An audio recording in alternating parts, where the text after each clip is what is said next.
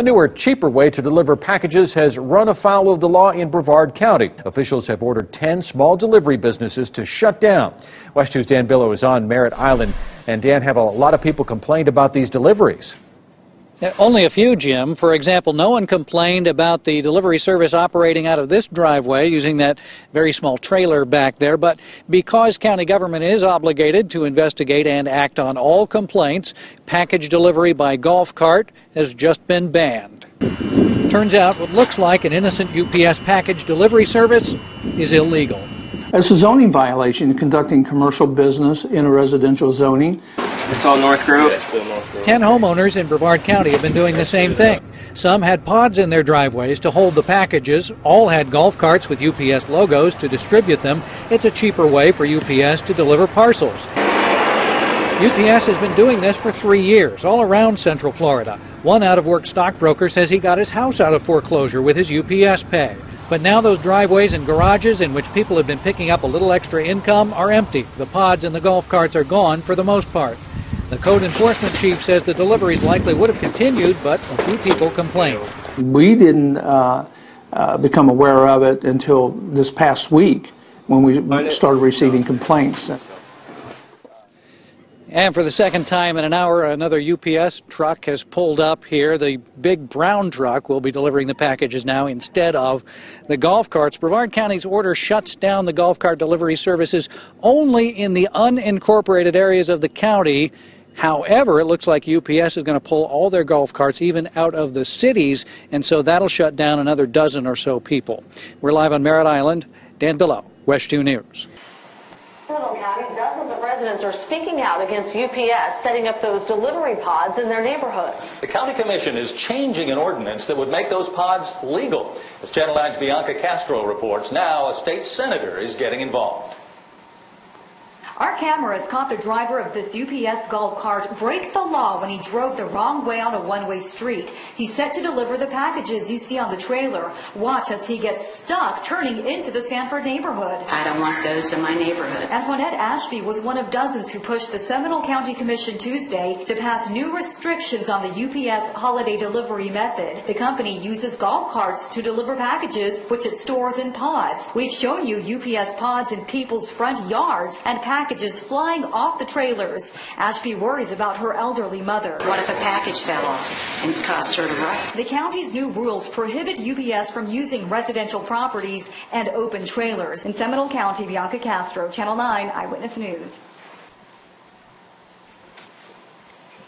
I thought that was interesting. I didn't know about this. I don't have it. At least I haven't seen it in my neighborhood, but anyway, I won't be supporting it, but we can go through all the cards. Janet Mason. Good. I'm Janet Mason. Sean Mason was my husband that was up here. 6 years ago, I was a UPS driver. I left on my own. I didn't get fired. But reason why I came is it was my son that got ran off the road. God bless UPS. They made money.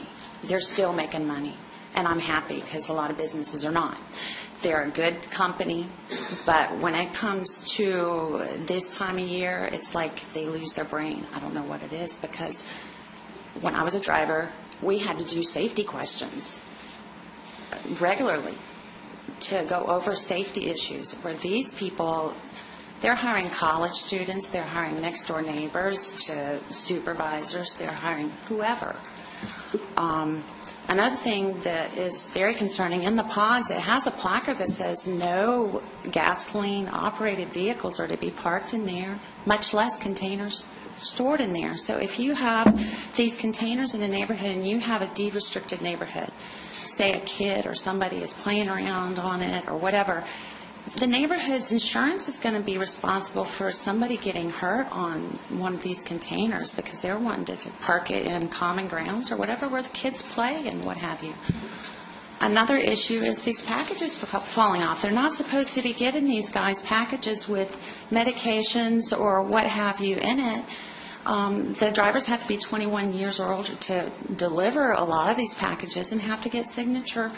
But still, if they fall off the cart, a lot of these packages are not even, some of these companies forget to label them properly or just don't label them properly.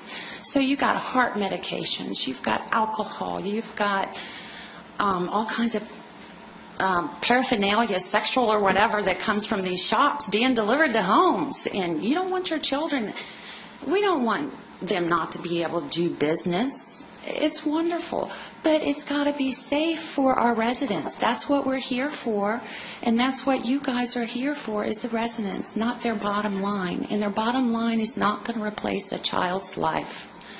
There was a trailer that came unhitched, and I can't remember, I think it was Lake County. It came unhitched from a truck. It wasn't a UPS trailer, but this is just an example. It came unhitched, went off the side of the road, and killed 3 children.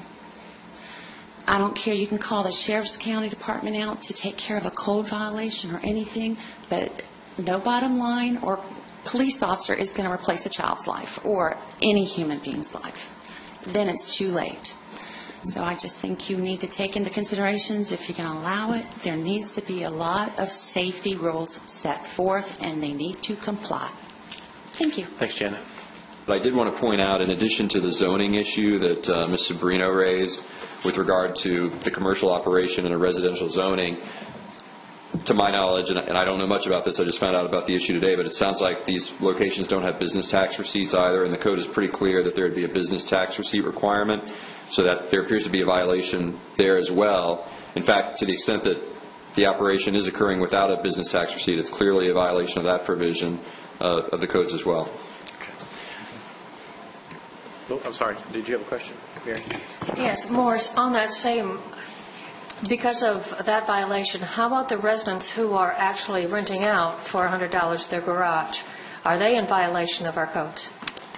They're at a minimum in violation of, to the extent they're in a residential zoning district and they're doing the commercial there, they're in violation of the zoning codes, and depending on how you look at it, either the resident or UPS could be in violation of the business tax receipt requirement.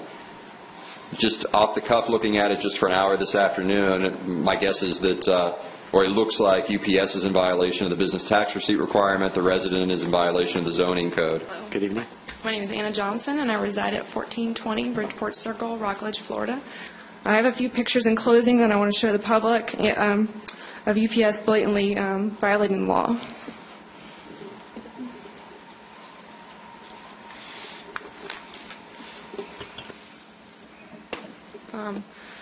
This first one is 645 Theodore Drive in Merritt Island. They're running the business out of a garage. Fox News covered this last night. When the garage wasn't enough, they set up a pod, and excuse me, by the time code enforcement officers got out there, they'd already moved it to 1420 Eddy Street around the corner. So they're just playing chess with our code enforcement officers. It's like, you know, let's try to move them before they get out there. This is in Rockledge, in my city. Packages being left unattended outside of a garage. I know I wouldn't want my package sitting out there. This is right across the street from City Hall on Cocoa. Temporary structure, no permit, golf cart. No. This is Buckboard Drive in Vieira. Packages are sitting in the garage. You notice the gas tank there. I'm sure that's some kind of violation, fire department. This is Coco, running a business out of a garage on Mallory Court, no license. I think that's about it. Thank you for your time. You did good. Sean Mason. Just click on.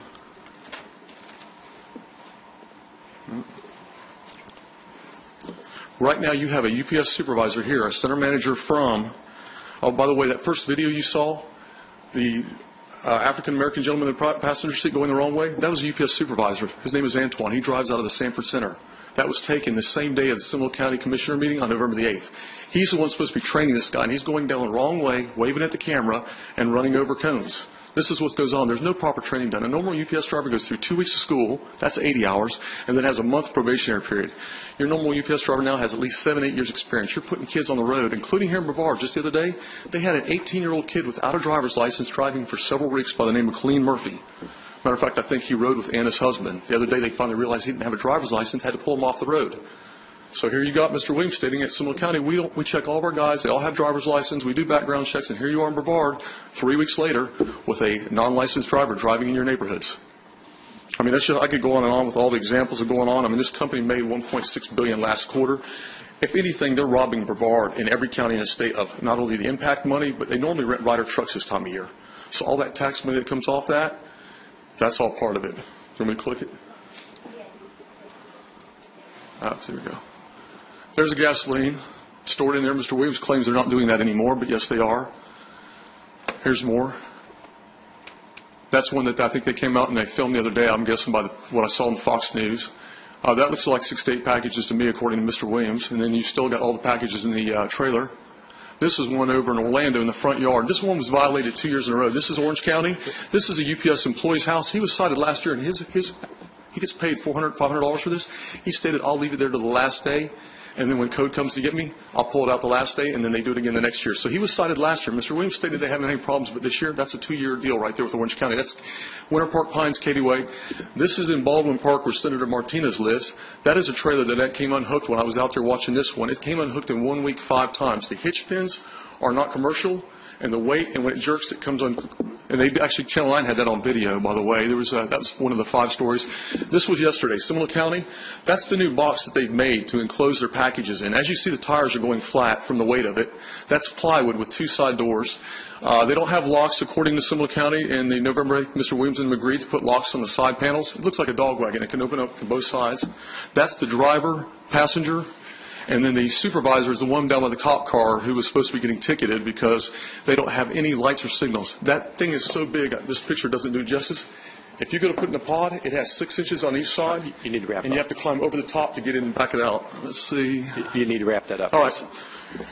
So I think anybody in any county, state of Florida should not allow this. UPS, like I said, it's done this 105 years without any problems. They don't need golf carts out on the public roads or pods in neighborhoods. Thank you. Thank you. Yes. You know, this is a land use zoning change, and you got to advertise it in 2 public hearings.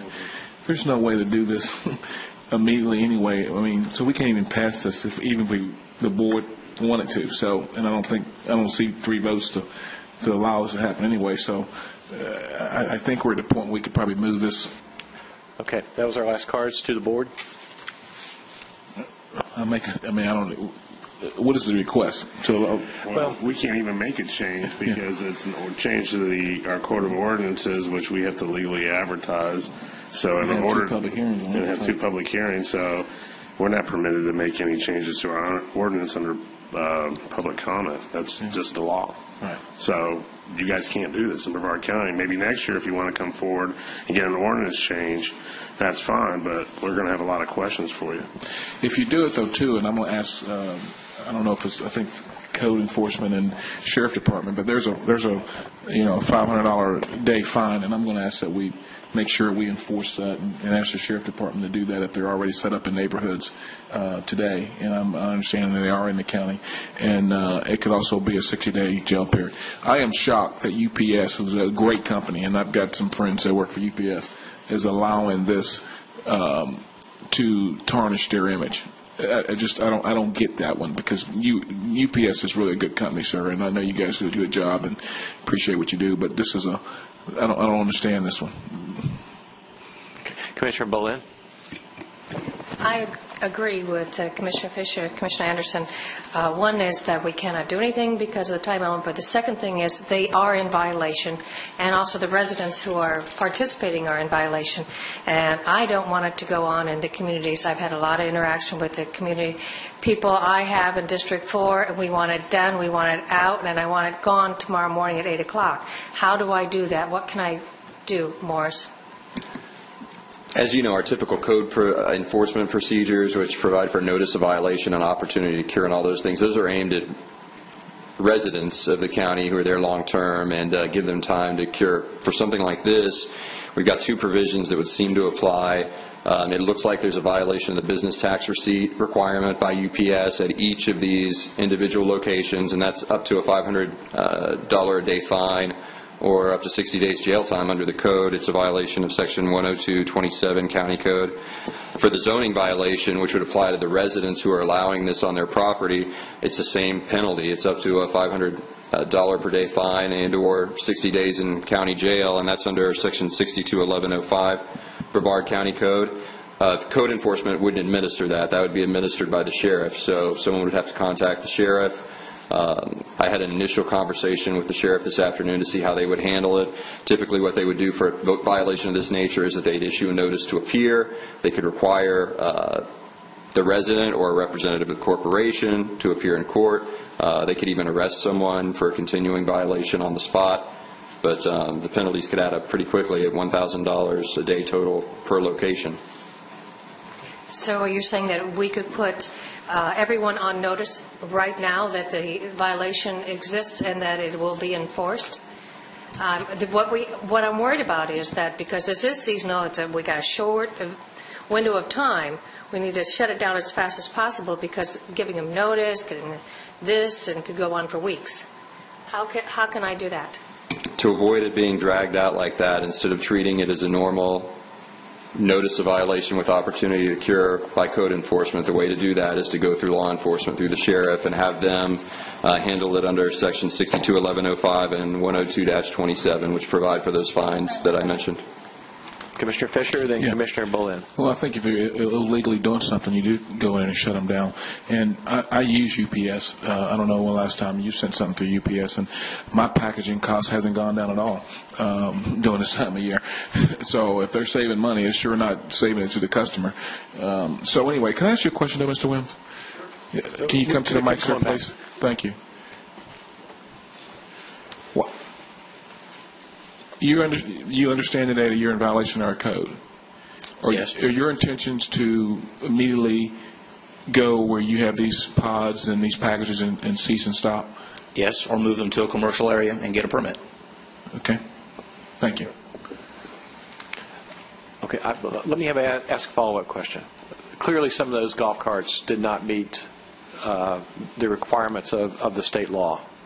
What are you going to do about that? Because you could not see the lights on the back of those trailers, and I saw one of those in my own neighborhood. You could not see the lights on the back. Was not properly marked. It should, at that point, I believe, have the orange triangle at a minimum on the trailer. What are you going to do about the vehicles? I mean, the state, I think, kind of stuck its neck out on behalf of, clearly, big delivery companies, but there was no compliance. So what are you going to do about that issue? All the golf carts that we use are in compliance with the state statutes that were passed. The statute says for the trailers, what we had passed in Seminole County that Mr. Mason showed you said lights or reflective tape. The trailers have reflective tape on them. We're not in a position to go out and violate a state statute that was put in place. As I stated earlier, we've been doing this for years and years and years. It was never a problem until recently, and unfortunately, we drug our own personal issues on into your commission. I apologize for that, but we'll be in compliance. Let me separate the two, and clearly we understand that we're not naive, but we also see that your company has used our neighborhoods for purposes that it was never intended, and that has nothing to do with the labor issue. So my disappointment is that you do have some really smart attorneys and people who deal with this all the time, and how it got to where it got to is kind of amazing to me, because I believe you to be a quality company. So I'm disappointed that we find ourselves, and our surrounding counties find ourselves in this kind of mess, if you will. Well, I apologize for that. Again, it was not our position to. We sought the approval of either the homeowners or the homeowners associations, and until this past year, we haven't had any issues across the state. And if we did, we took care of them, addressed them, moved them. And again, it's unfortunate. I apologize. We will anything that we have, we'll get moved and be in compliance. Thank you, sir. Let me ask him a question while you're there. I'm glad you're there. Let's talk about insurance. Under the state legislation, do you have insurance requirements for those golf carts? Absolutely. Okay. They're insured, I promise you. And it's not by State Farm, is that what you said? No. It's not by State Farm, but I guarantee you it's covered on their policy. Yeah. And the reason I ask that, if there's an unfortunate accident, if, say, I'm driving down and a golf cart hits me and injures me, that'll be covered, right? Absolutely. Okay. And one quick thing, because there's a misconception about the employees, and my wife worked for you. She started as a preloader when we were in college. That's a tough job, by the way. Anybody that came through the UPS ranks, I applaud them.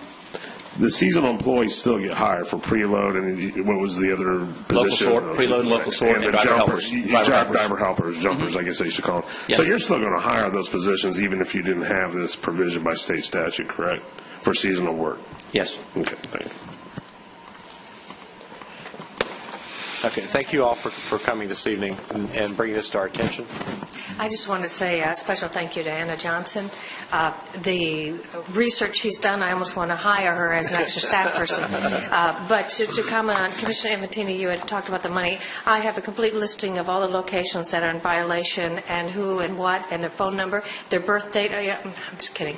But we're looking at $100, $180, $65, the whole list of what they've been paid to do this service. Thank you very much for this. Yeah.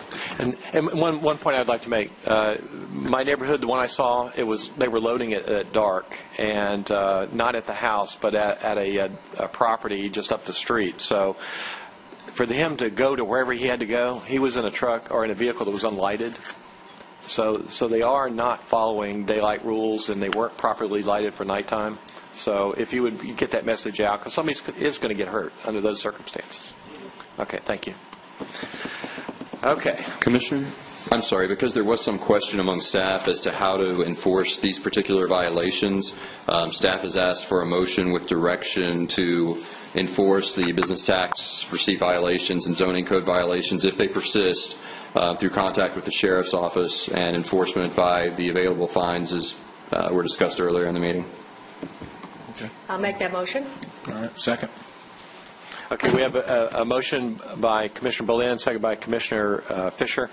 I guess, are we going to send folks out tomorrow, or we have had a commitment to do the right thing? So Monday. Give them 7 days to clean it up, or no, I'm not that 5 days, 3 days. I don't know, 3 days. 24 hours. Okay. I would say Monday. Yeah. I mean, you got getting the pods out of the neighborhood. You mean you got tomorrow's Friday. You got to call them, so you got to. I think they couldn't move it before Monday or Tuesday of next week, probably realistically. Oh, okay. And with a commitment, you're not going to continue the bad practice to empty the pod that may have stuff in there. That's the other thing is that if the pods are loaded with material and now they're going to continue the practice that we didn't want. I'd like. Could we ask Mr. Williams what's a realistic time? How do you plan on? Come on back. Customer packages. How do you plan on approaching removal of the pods or getting them into locations that would be permittable? Legal. We'll have to go back and identify where all the locations are, where they're at, and identify if there's an alternate location, contact the pod company, get it moved, get the golf cart moved, and have a permit pulled before we can do that. I mean, it's not something I can do in 24 hours. Can I do it in a couple of days? Yes. I've given you my commitment as an organization that we're going to get it taken care of. By Tuesday of next week, be fine, sir? Well, what about Friday, Saturday, Sunday, Monday, Tuesday?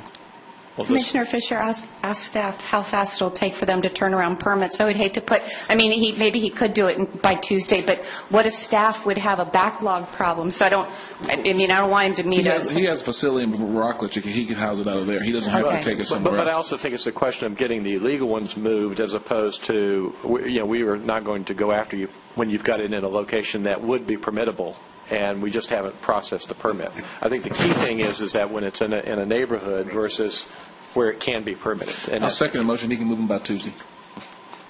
I have it's my understanding then, let's say on Sundry Boulevard, you have a pod that's completely booked full right now of packages. There wouldn't be any in there right now. They're delivered throughout the course of the day, and it should be empty right now. So you will not deliver any more tomorrow to that pod? No, ma'am. Okay. But no more deliveries to any pods starting tomorrow? That are in residential areas. Okay. Okay. Okay. I'm fine. And he'll and start the process of getting them moved out, and they'll be gone by Tuesday of next week, is what he's saying, right? Yes. That gives them more than a couple days. Okay. Okay, so that second includes out by Tuesday, and the business Tuesday.